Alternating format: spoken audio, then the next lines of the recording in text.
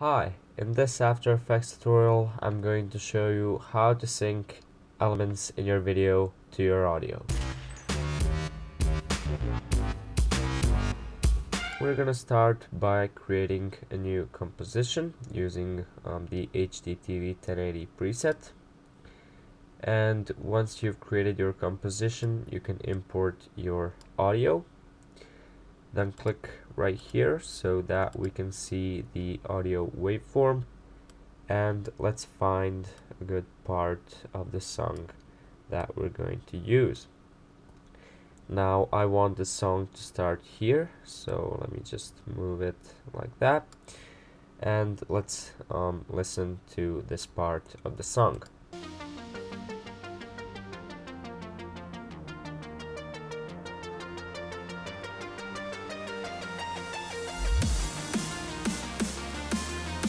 So we've got some nice kicks right here that we want to use. So right now let's right click on the song, click on Keyframe Assistant, convert audio to keyframes. And as you can see right now we've got a new null which is called audio amplitude, and if we press U we can see that there's a bunch of keyframes added to it. So let's delete the left channel and right channel because I'm not going to use those, and we're going to use both channels. So right now let's create a new shape layer. So let's maybe draw a rectangle like this.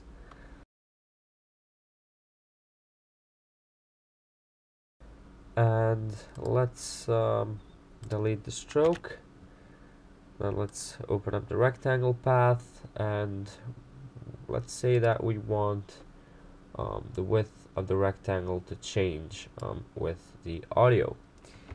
So we're going to alt click on the size, and the size is a two-dimensional value, so we're gonna type in value 0, that's the first value, the width.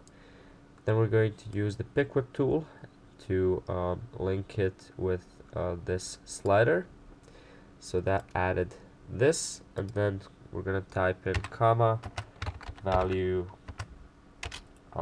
1, and then we're going to close the bracket. So right now we've got an error, but that's because we need to change this. We're basically gonna type value 0 plus the audio amplitude, and right now we've got this.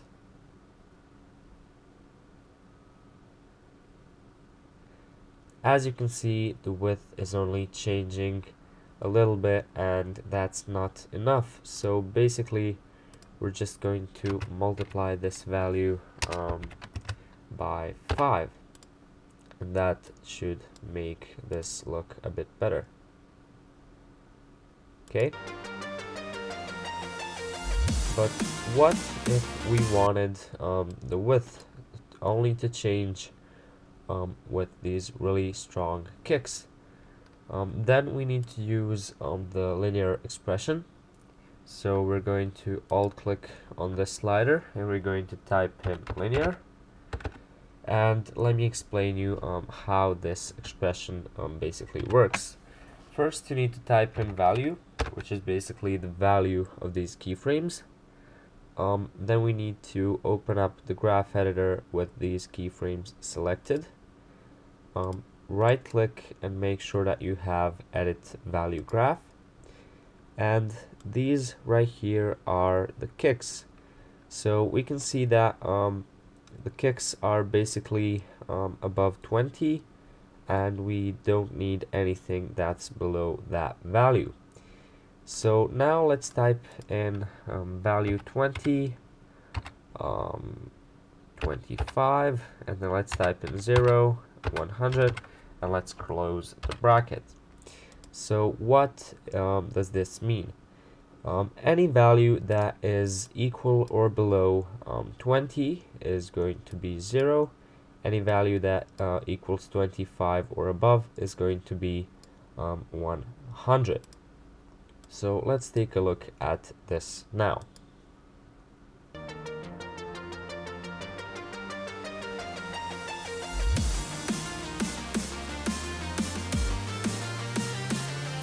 So with this expression turned on, you achieve a different effect.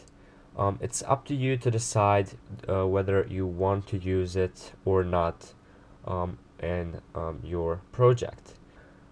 Other things that you can do is you can link up the opacity of your shape layer to the audio. So let's just use the pick whip tool like that. As you can see now, the opacity is also changing with the audio. So those are just the basic things that you can do with audio keyframes. You can sync any value to your audio using this method. So that's it for today's tutorial. If you would like to see more tutorials, then please check out my channel, and if you like it, please subscribe. Thank you for watching, and see you next time.